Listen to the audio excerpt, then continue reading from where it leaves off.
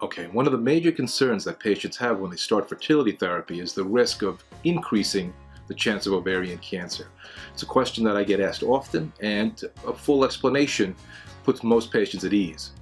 Ovarian cancer has been studied in the fertility literature since the early 90s. In the early 90s, there were a series of small publications that suggested an increase in the association of patients who take fertility drugs and ovarian cancers. Later studies found out that a lot of this risk was attributed to poor recall. It was an information pamphlet that was sent out, and patients tried to remember if they were taking a fertility drug or not. Oftentimes, what they thought were fertility medications were in fact the birth control pill or other preparations that had nothing to do with their fertility.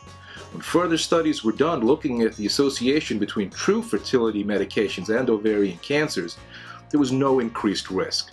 Even more reassuring, recently in 2012, a large study by the Mayo Clinic, patients who were undergoing IVF and using fertility medications had no increased risk in ovarian cancers in a large study published by the Mayo Clinic.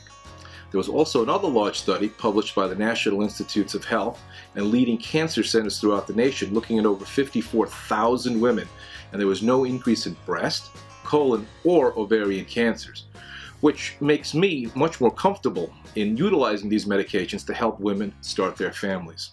Fertility medications have also been found to be safe in women who have used these treatments in 12 to 14 separate attempts. In fact, a large study out of England showed women who used these medications up to 20 consecutive times had no increase in ovarian cancer.